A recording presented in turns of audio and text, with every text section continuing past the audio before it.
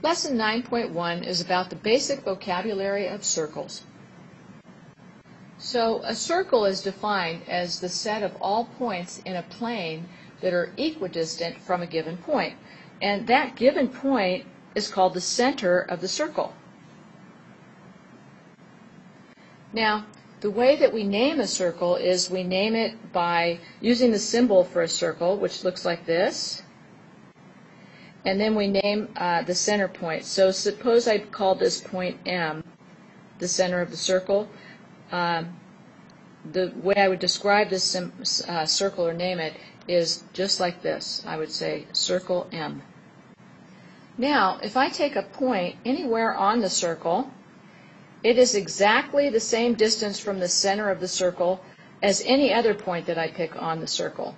And I call the segments from the center of the circle out to the circle radiuses, or radii, plural. But that line from the center of the circle to the circle is called a radius. And every point on the circle is exactly that distance, the length of the radius, away from the center. Okay, next, a line, a ray, or a segment that passes through a circle and it intersects the circle in 2 points is called a secant, or a secant line, S-E-C-A-N-T.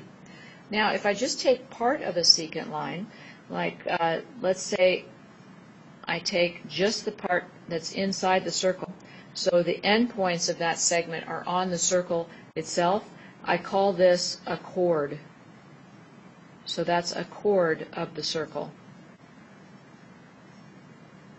So the part inside the circle, that segment's called a chord, and the entire line, ray, or segment that it's on is called a secant. Now, a special type of chord that has both its endpoints on the circle, but passes through the center of the circle, it's called this circle C, is called a diameter. So a diameter is the length of 2 radiuses, you can see, because it's like back-to-back radii. So again, a diameter is a special type of chord that passes through the center of the circle. Now, a tangent is a line, a ray, or a segment that intersects the circle in only one place. Okay, so it just touches the circle. It looks just like it's laying on it, and it intersects the circle at only one place. So again, this is called a tangent. And the point where the tangent intersects the circle has a name. That's called the point of tangency.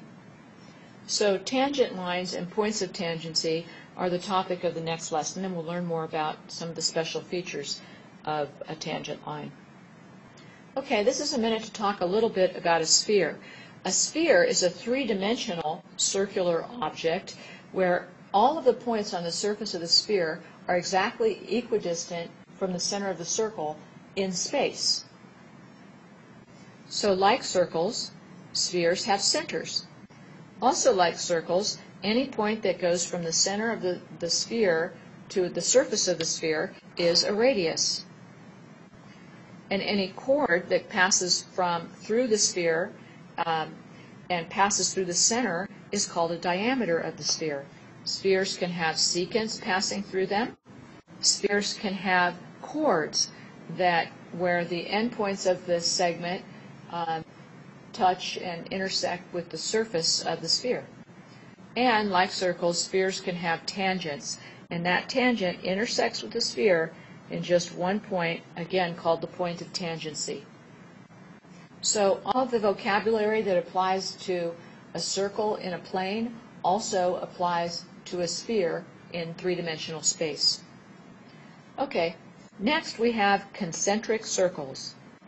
So concentric circles are multiple circles that share the same center. Now they may be evenly spaced apart from each other, all of them, or they may have varying sizes. The only attribute is that all of those circles have the exact same center. So I could draw another concentric circle maybe inside here if I wanted, as long as it had this red point in the middle as the center, it would be concentric to all the other circles. So concentric circles have that sort of a bullseye appearance. They share the same center. Okay, the last of the vocabulary has to do with when we have polygons that are inside of circles, and what happens is each of the vertices of the polygon is on the circle, and that's the definition of a polygon being inscribed in a circle. So the way that we describe this, whatever's inside, the polygon is inside, we use the word inscribed. So the polygon being inside the circle is inscribed in the circle. So I'm using the word inscribed because it's inside. And then if I'm talking about this situation with respect to the circles around, the polygon, I say the circle is circumscribed about the polygon. So that's the exact vocabulary that we use to describe these diagrams, these pictures. So it circles around it. The circle is circumscribed about the polygon. So that is it for the basic vocabulary associated with circles.